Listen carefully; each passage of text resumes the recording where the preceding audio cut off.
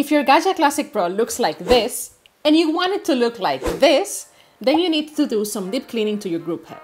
This is one, if not the most important maintenance procedure you have to do to your Gaggia, especially if you want to avoid damage and spending tons of money on repairs, or even worse, having to buy a whole new machine. Hi, I'm Liz, and I'm here to teach you how to deep clean the group head components of your Gaggia Classic Pro and help you enjoy better coffee at home. Let's go! This is a delicate process that requires you to have the right space and setup for you to reach your machine comfortably. It will help you do a successful job. The first step is removing all the detachable parts on the Gaggia: the portafilter, drip tray, drain pipe, water reservoir, and the lid on top. Now, carefully lay the machine upside down. It's going to feel way lighter as you have removed so many elements. I also like to put a towel below to protect both the machine and my table. With a Phillips head screwdriver, remove the shower screen screw. Usually, the screen is well stuck to the plate, so use the flat head screwdriver to help you take it out. As you can see, it's already looking quite dirty. Grab an Allen key and remove these two parts to take out the shower screen plate. Again, if the plate doesn't fall out on its own, I use this small head screwdriver to remove it, and it actually comes out quite nicely. The group gasket is now exposed, and this is often the hardest to remove. Take it out and let's begin our cleaning.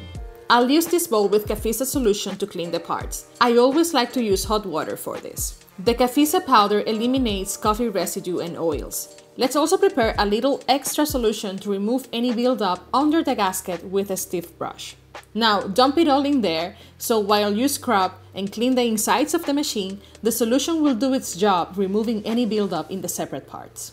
Now scrub, scrub, scrub. It may take you a couple rounds to get it all out. By the time you're done, you're ready to simply remove them from the solution, scrub if needed, and rinse with cold, clean water. This is much easier in the sink with running water, so feel free to do that. Then, take a moment to carefully dry the parts.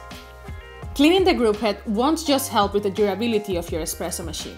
It will also ensure that there's no bitter or stale flavors caused by oil buildup. Also, don't worry, you don't have to do this too often, as long as you're always descaling and backflushing your machine. Let's reattach the gasket, and this is a perfect opportunity to replace it with a new one if you saw that it was broken, for example. And then align the shower screen and keep it tight. Finally, set your shower screen plate and screw it all together. I am so happy with the result. My machine looks like new. Before turning it upside down once more, I'll make sure to clean the lower part of the machine to keep it all tidy in there. This is actually something you don't often reach.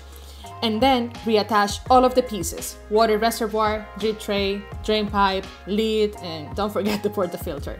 My machine is now fully back in service. This is not the last step though. Cleaning the machine alone won't guarantee good espresso shots. So if you want to step up your espresso game and enjoy better coffee at home, go watch these videos next. I'll see you there.